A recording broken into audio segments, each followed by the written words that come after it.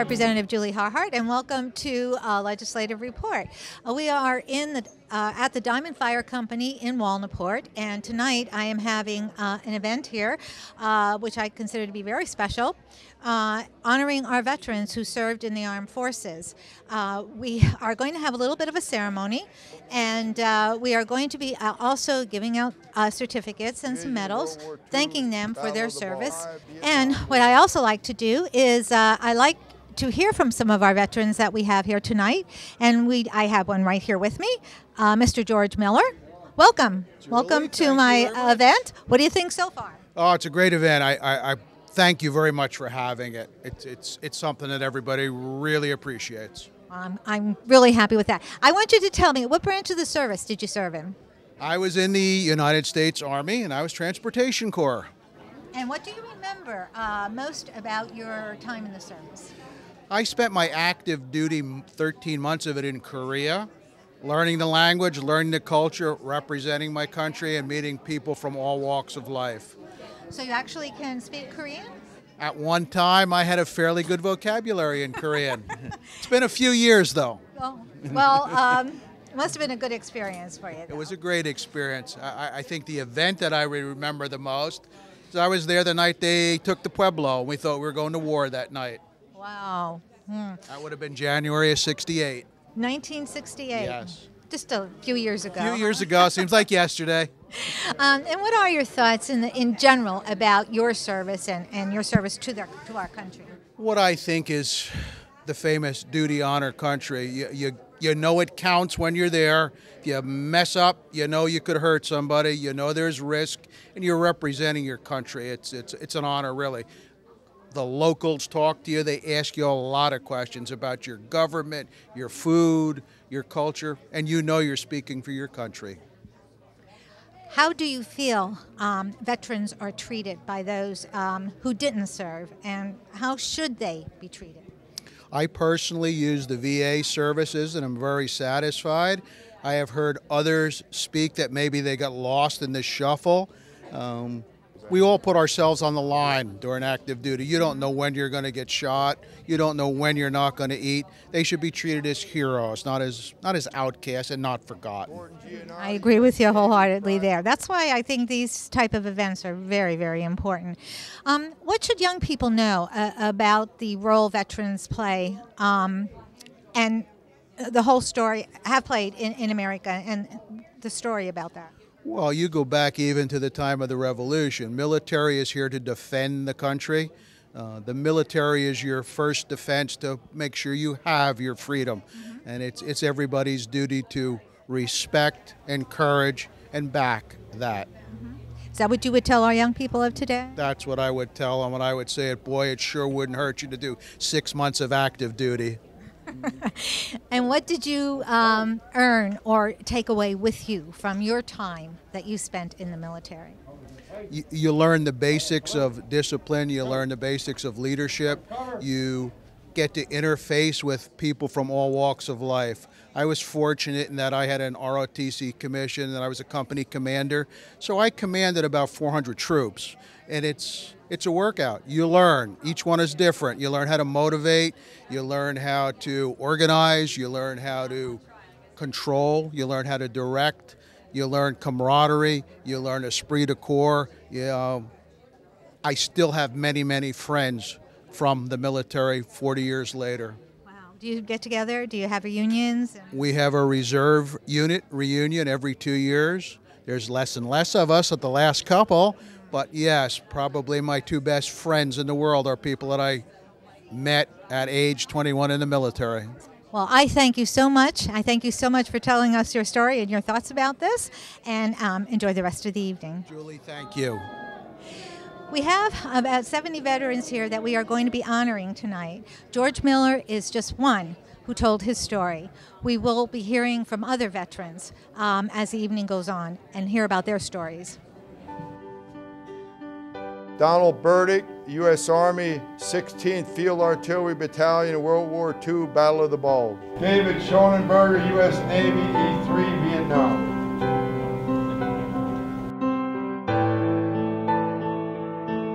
Ruth Nafis, United States Army Nurse Corps, 2nd Lieutenant, peacetime.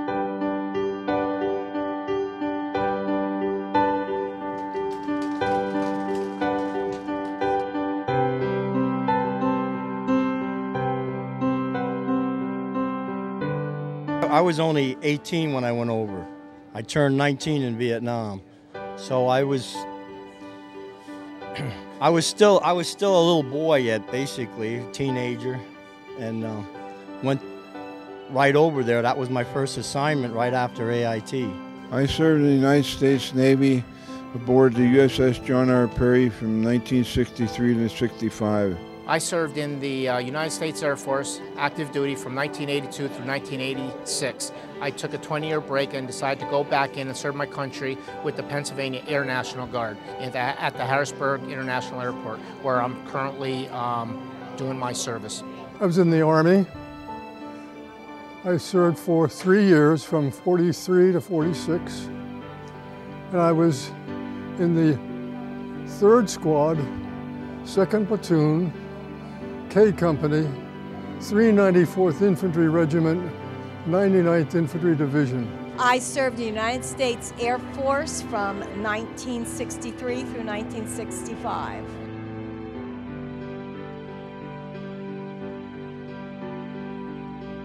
My most horrid experience was April 29th when we liberated the concentration camp at Dachau.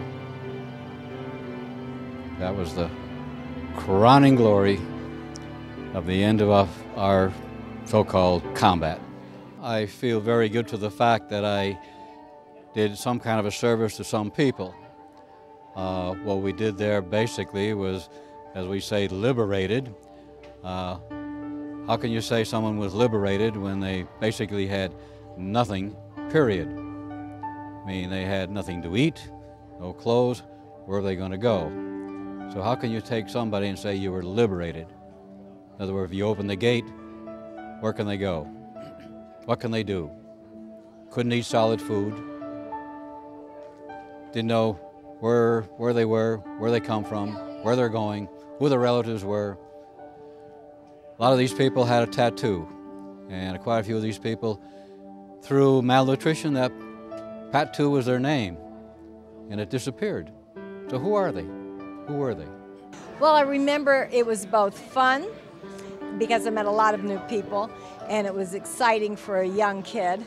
And it was very intense, because I was on the battle staff during Vietnam, and as such, I worked in the blockhouse, which was a very massive building with 5-foot-thick walls, supposedly atomic bomb-proof. And from there, we strategized the war. What sticks the most is my service with my fellow soldiers in Iraq. I learned a lot of experience from A to Z. Something we train back here, but we never see over there. Something we experience there, but we never get the training here. And I worked in the factory to fill up, putting powder into bullets. It was a long room, but small. I went in there to put the powder into it. I'm using my hands to speak too.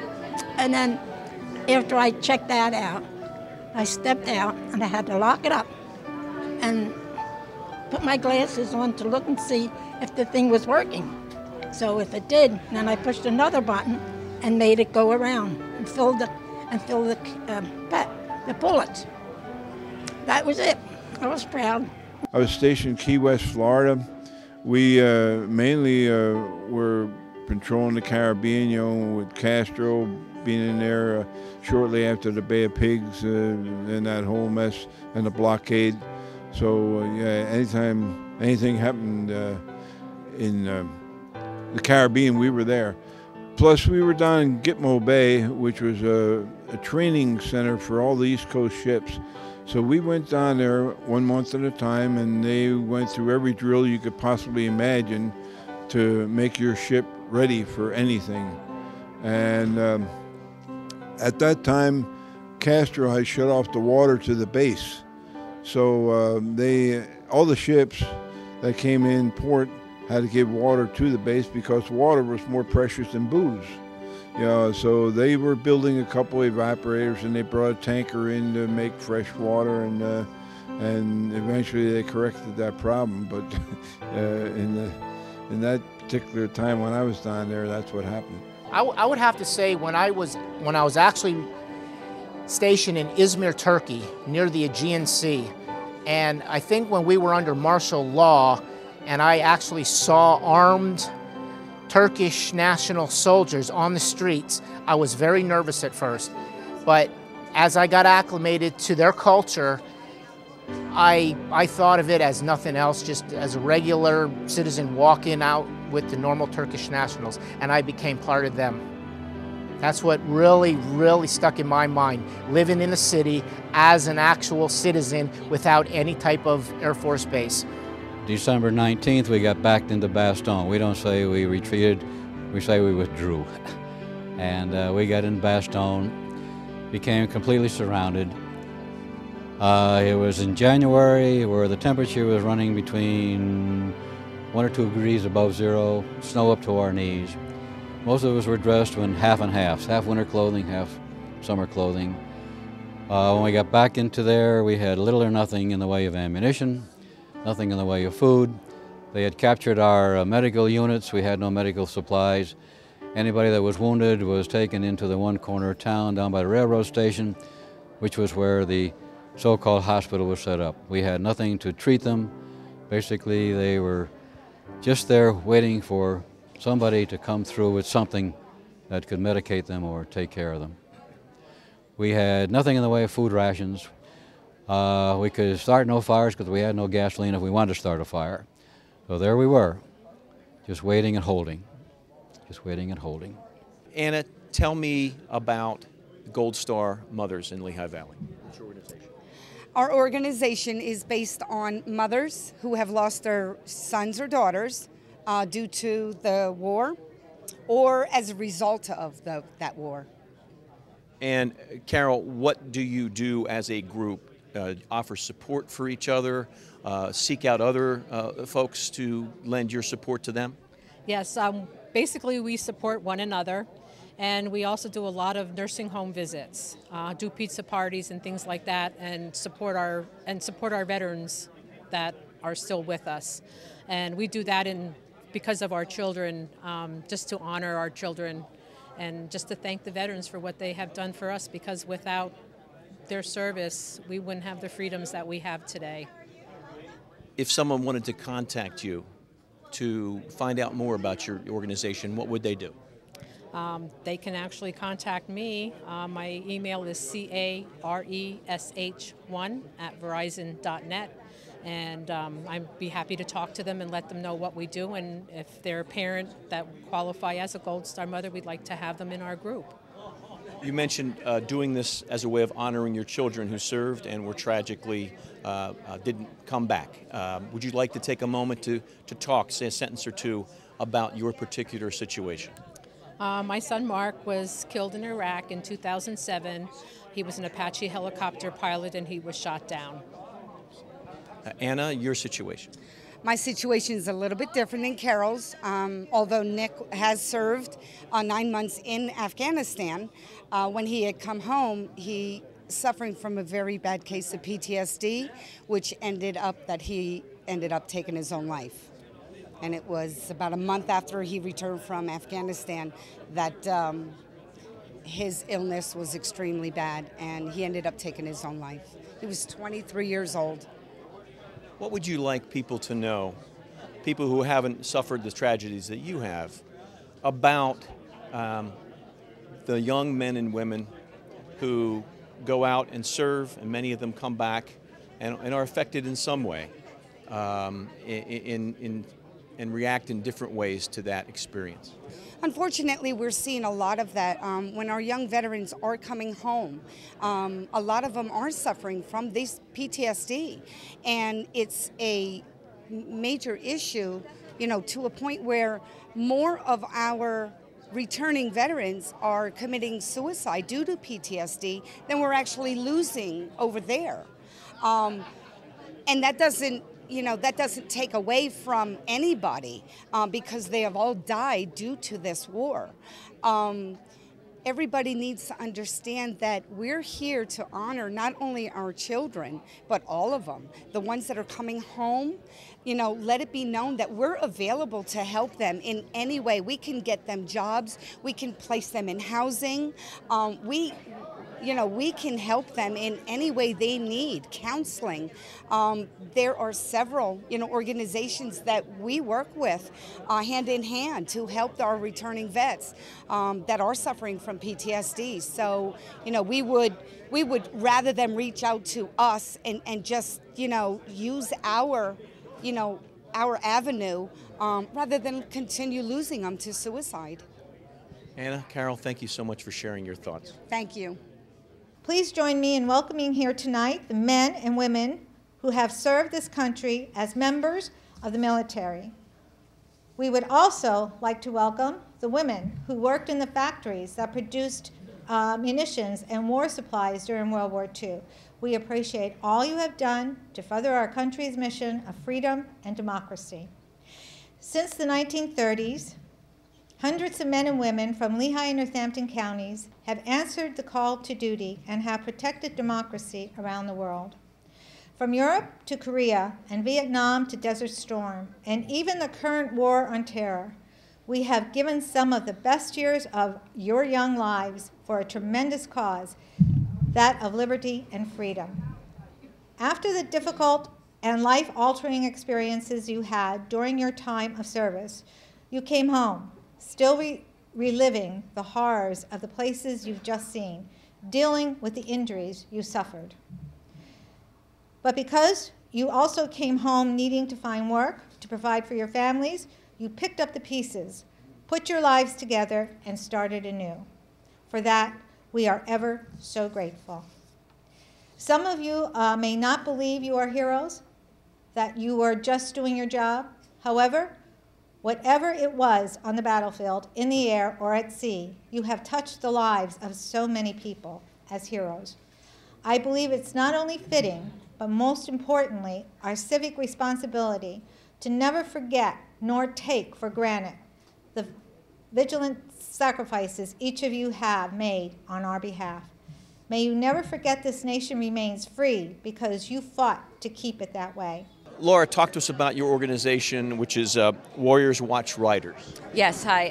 We're from the Warrior Watch Riders. Our organization is a troop support organization that was created by a Vietnam veteran, Wayne Lutz, and his mission is never again will another American warrior be scorned or ignored. So what we do is we welcome our troops home. We see that another American warrior is not scorned or ignored. We also do send-offs for kids that are going to boot camp or going onto another deployment. We also honor our fallen heroes by doing funerals or by welcoming them home, a Vietnam veteran at a party, any type of situation like that. We also have another sister organization that was created by Wayne Lutz, which is the American Warrior Watch Coalition. And with that, they're all accredited, approved organizations that if you want to donate to another troop support organization, they are all accredited. And we have over 100 organizations that are in that one, and that's a Warrior Watch Coalition. So that's basically what we do. We may go to a picnic where a Vietnam veteran or a veteran is, and we just may mug and hug them, which is where we thank them and we shake their hand, all of us that attend. A flag line is where we all line up with our 3x5 American flags, and we either have the honoree walk through them. If we're at a funeral, the family members and that will walk through, and we just stand there and we honor the fallen. An escort could be something from the airport taking the troop home. So some missions have all three. Some are just one element. So some of your missions, as you call them, and with the name of Warrior Watch Riders, I'm assuming they involve motorcycles. So that's probably, I would think, one way of capturing the public attention is to see these motorcycles. Correct? Correct. Exactly. That's what Wayne wants. We're the Rolling Thunder. They we bring the motorcycles, bring the attention, and then people are, you know, what's going on, and that brings the attention. However, any mode of transportation is fine. Our main thing is we need bodies. We need the community support to come on these missions. You don't have to be a veteran. I'm not a veteran. My son is an active vet, and that's how I got involved almost 4 years ago when they brought my son home. And I had all three elements. We went to the airport, and we had over 200 bikes escort my son home, and it took me a month to come down from it, and here I am, you know, giving back and supporting as much as we can.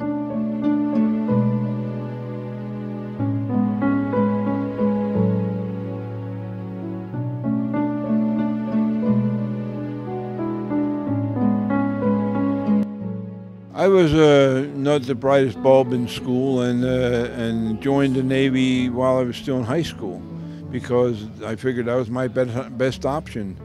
And I didn't want to get drafted, so the Navy seemed a good option, and it was definitely a new beginning. I call that you get a lot of new beginnings in life, and the Navy was a new beginning for me. It showed me a whole new world out there, and gave me an opportunity to learn a trade that served me well for the rest of my life. I think it taught me to respect veterans. And after the Vietnam War, if anybody remembers how the Vietnam veterans were treated, it wasn't very kind. And many of the Vietnam veterans didn't even want to mention that they were in the military. Through that experience, I think I go out of my way to thank every veteran for their service. Didn't matter when they served.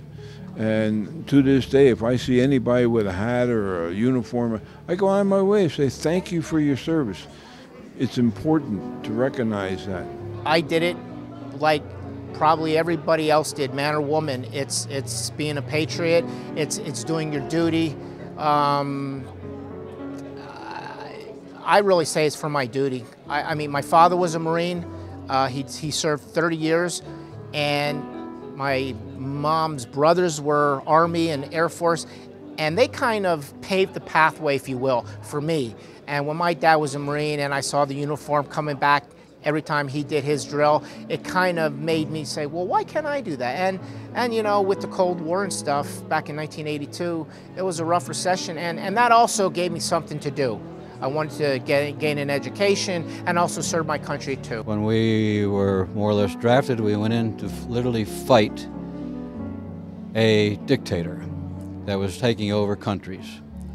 And we thought we were helping out these people because we didn't want them to come over in our area. And near the end of the war, we saw the atrocities and realized what these people had given up. So it got to be a point where it kind of turned around that we were fighting the war to serve and hopefully that we could save our liberty, our freedom, our independence, and our rights. So it ended up kind of a two-sword war, so to speak, a defense and fighting for hopefully what we could save our freedoms. I'm proud that I served.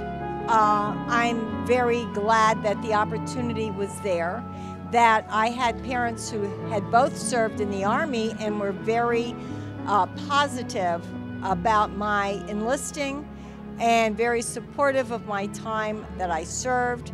It made my experience much richer than I think it would have been otherwise. The people that I met, the job that I did, totally irreplaceable in civilian life. I mean, it was fabulous. I'm satisfied that I did my duty all the time I was in the Air Service. And to this day, I'm always very proud to stand up and be a veteran. And I'm proud to stand up and be an American. I did it for the money. Being patriotic and all that doesn't really mean much to you when you're young. I just wanted a job. I wanted to get out of the house, so that's what I did. And I liked it. So I kept re-enlisting and re-enlisting. My thoughts are everybody in this country should get the military training. Everyone should serve. That way they know freedom is not free. A lot of people are enjoying the freedom, but somebody paid the price for that freedom. So if everybody serves at least 2 years, not more, at least 2 years, that way they get the feeling of it. it's now free. I felt terrific. I was proud of it, very proud. We carried, when we made the powder into the bullets, our hands were yellow and our hair was yellow. And when we walked around the town, I know where you work, I know where you work. And I liked that. I was proud of it, real proud. God bless them, right?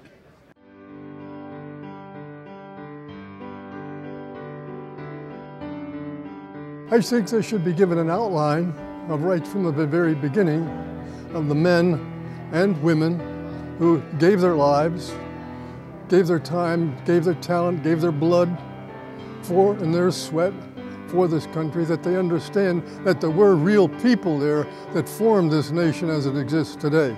It's not a myth. They're real, honest-to-God people who formed this nation.